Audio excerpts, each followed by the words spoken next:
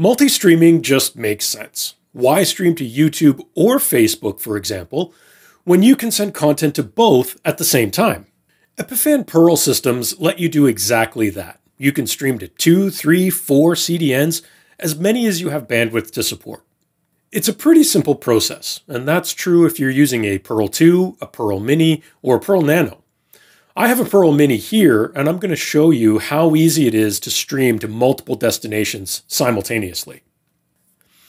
Okay, so starting on the Pearl Mini info page, which is what we see when we first log in, the next thing we want to do is navigate to the channel we're going to be using for live streaming. One of the very first steps we want to do is verify the encoding settings we're going to be using, that they match up and are appropriate to the platforms we're going to be streaming to. In my case, 1080p with an appropriate bitrate. The next step is we're going to go to the streaming page of our encoding channel, where we're going to define our RTMP push. You can see I have one here started for YouTube already, and we'll be adding Facebook momentarily. We need a couple of pieces of information from the platform: the URL and the stream key. So I'm going to browse over to my YouTube channel where I've created a live stream, and I can get this information very easily. YouTube makes this simple to copy that information, and we just have to paste it into the appropriate boxes. So I can copy my URL, copy my stream key, and paste those into those boxes. I save those settings, and now I'm going to add a second RTMP push.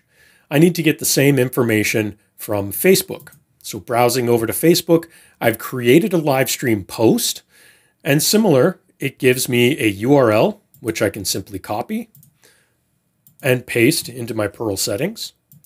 And the same thing with the stream key.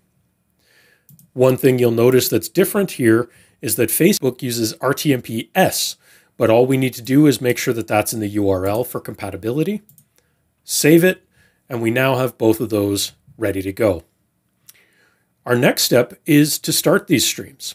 I can start both of them simultaneously using the Start All button. And my next step is to verify that my platforms are receiving data. You can see here my counters are running on Pearl, no errors have popped up, so I know Pearl is running well. I can then browse over to my platforms. Here in YouTube Studio, I can clearly see that I'm receiving data and my health is excellent. I can do the same on Facebook. I can browse over, see that I'm receiving data, and then my health is excellent. And this is exactly what I want to do. Our final step is, if necessary, if your platform requires it, to make your final go live. Some will start automatically. Some you may need to make a final go live action. So just double check on that. So there you have it, multi-streaming on Pearl. If you have any questions, please reach out to us at info@epiphan.com. And for more about our products, check out epiphan.com/products. Thanks for watching.